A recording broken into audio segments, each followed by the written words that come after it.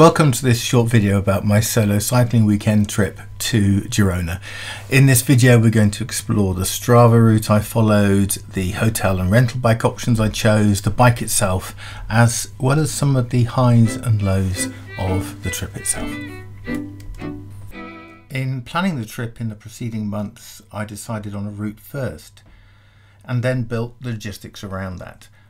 There were lots of suggested routes available on Strava, and I ended up deciding on this one, primarily because it matched a typical Sunday ride with my local cycle group of about 50 miles and about 3,000 feet of elevation. Also, my motivation was to do a ride I would enjoy, without the pressure of working for a specific goal like average speed, and also one that would fit nicely in the day.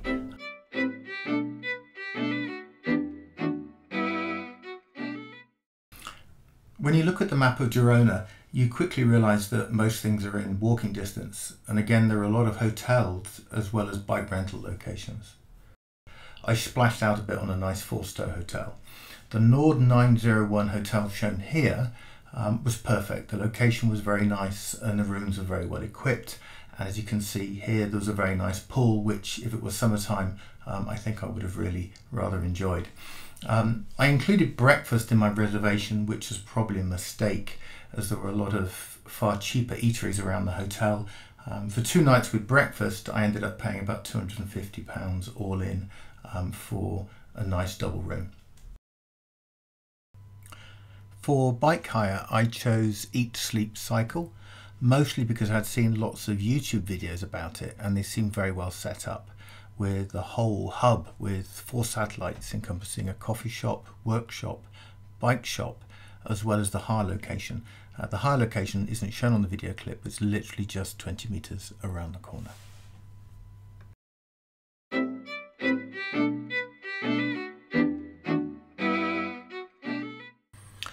At home I ride a mid-range full carbon road bike which is made by Merida. It's the Merida Sculptera 5000. It's got a mechanical Ultegra Shimano drive set and alloy wheels. So when I went to rent something, I thought I'd try something a little bit more in the semi-professional range. So I opted for the Ridley Falcon. That came with Di2 Ultegra and carbon DT Swiss wheels, which I really wanted to try. I was travelling light, so only took my bike clothes, bike shoes and trip computer. I was able to rent a helmet, which I didn't have to take with me, and the bike came with a Wahoo adapter, which is really helpful, and all of that was for €108 for 8 hours. It seems a bit expensive, but it is a £6,000 bike in the UK, and I think the rates probably come down for multi-day rentals. Also, having the Wahoo Element Roam turned out to be super useful. I loaded the Strava route on it ahead of time, which meant I was able to easily find all of the right turns, get around without too much drama.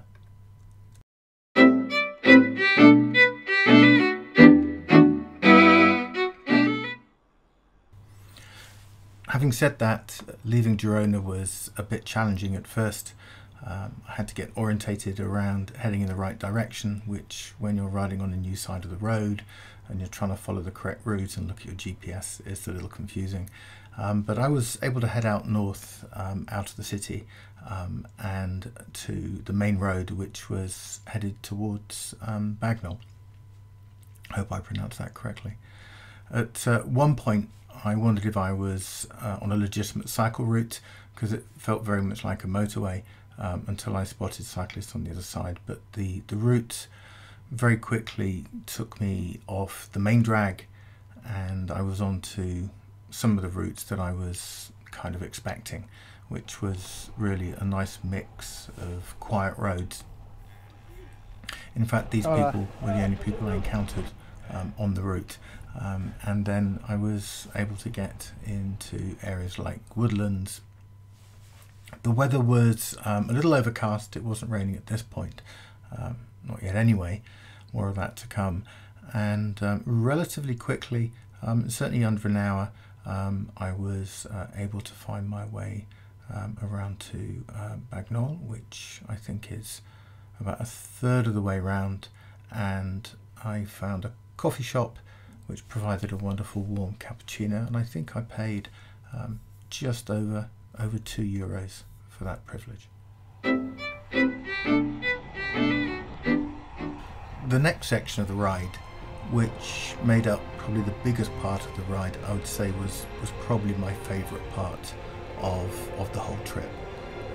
It was made up of really very long sections of gently undulating, mostly straight roads with relatively gentle climbs. The views extended out way into the distance, and the ride was kind of interspersed with really small unspoilt villages.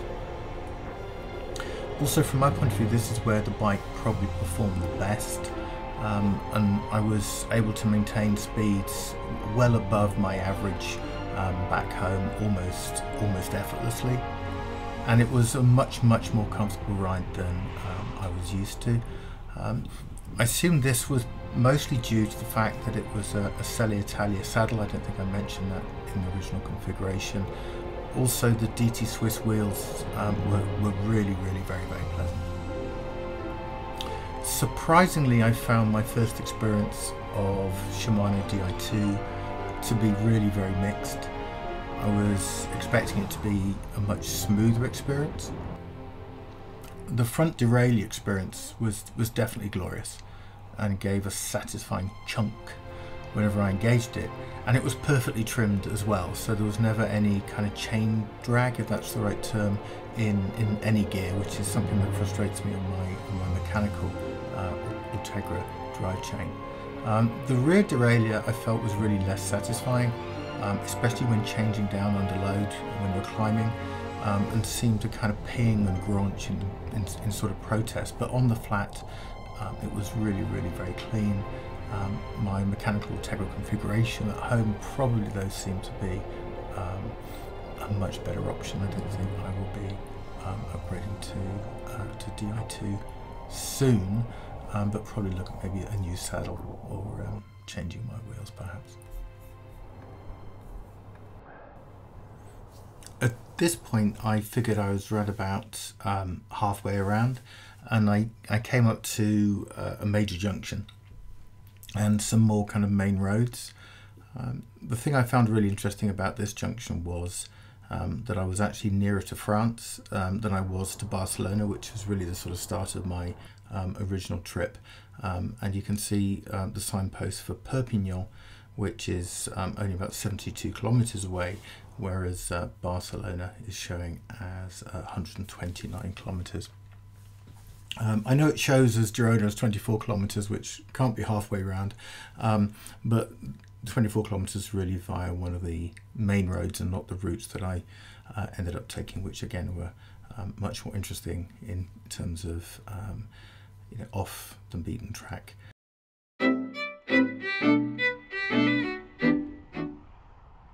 It was good to feel that I was on my way round to completing the loop that I had planned, though. The nice people in Eat, Sleep, Cycle had advised me that rain was due by about 11 o'clock, and I'd set off at about 9ish, and they advised me that if it were to become torrential by Bagnoli, they recommend that I'd turn around and come back the way I'd come, which would have been a bit of a shame as the previous section had really been so good. Having said that, the weather, as predicted, did start to set in. Just as I was approaching Bordeaux, which is about 11 miles to go to the end, I decided to see if I could sit it out in a local cafe, where I enjoyed a coffee for the princely sum of €1.60. The weather did not improve, and it got progressively colder, and I thought it would be better to probably at least start moving and trying to warm up rather than just stay put in this cafe. You can see from this climb at the end, which is really my last piece of cycling footage that I was really able to get, that it really did get really rather moist. My glasses were all steamed up, couldn't see where I was going, and I was just really focused on getting back as soon as possible. On reflection, I should have tried to get some final footage, particularly of the descent into Girona itself.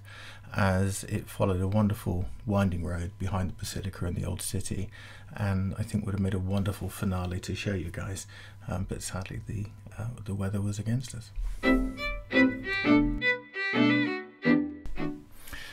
Finally, some takeaways and points of reflection on the trip and the various things I experienced. Firstly, my trusty steed, the Ridley Falcon, I would say definitely a 9 out of 10. I'm not sure I'd go full Di2 in the future, but would certainly consider a saddle or a wheel upgrade having ridden this marvellous machine. Secondly, the hotel, I would say an 8 out of 10. Very nice, smart and central, but probably a bit expensive if you are considering a trip yourself, and there are certainly lots of hotel and boarding options available to people in Girona, and most of them are pretty central. Thirdly, Eat Sleep Cycle really is a hub where you can get to experience everything and anything you need to really cater for the most marvellous cycle trip, I would say. So I'm going to give that a 10 out of 10, and I really can't wait to go back. Finally, the city of Girona is really worth a visit in its own right. With its river running through it, the various bridges across it, coupled with the sort of plethora of artisanal shops and eateries set in this glorious old world, unspoilt setting of ancient cobbled streets and buildings, it feels really much more like Florence, perhaps in Italy, than Spain.